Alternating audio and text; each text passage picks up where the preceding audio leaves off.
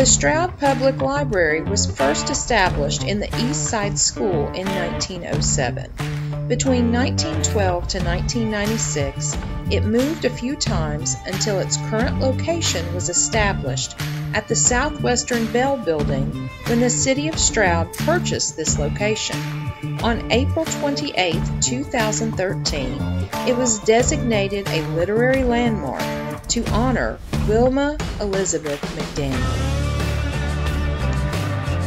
Welcome back, Poe fans, to On the Road with Carmen.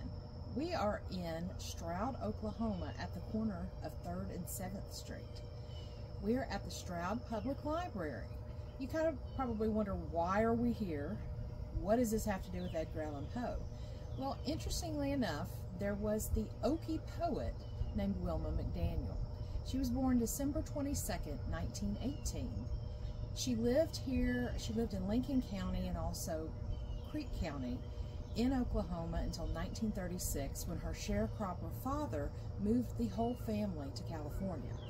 And she lived most of the rest of her life in Tulare and passed away there.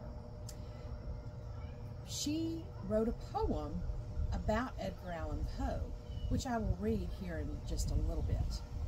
But they, in Stroud, decided to put a plaque because of her importance to Oklahoma and the writings that she did, that she started when she was just a child. And so they put a plaque right here dedicating to the Okie poet, Wilma McDaniel. Born near Stroud, Wilma Elizabeth McDaniel attended schools in Lincoln and Creek counties. She felt wrenched from her home in 1936 when her family migrated to California, where she became known as the Okie poet. Anthologized in American working-class literature, her poetry reveals an appreciation for everyday people and her deep love for Oklahoma, friends, and family. She sent some of her books and papers to this library for preservation. The Friends of Libraries in Oklahoma dedicated this plaque to her April 28, 2013. Edgar Allan Poe in Oklahoma by Wilma Elizabeth McDaniel.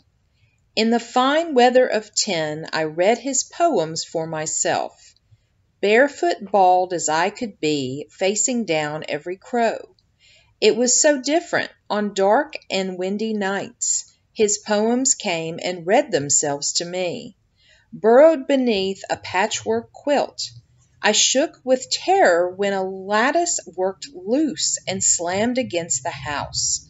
I thought for certain it was a raven, tapping there forevermore.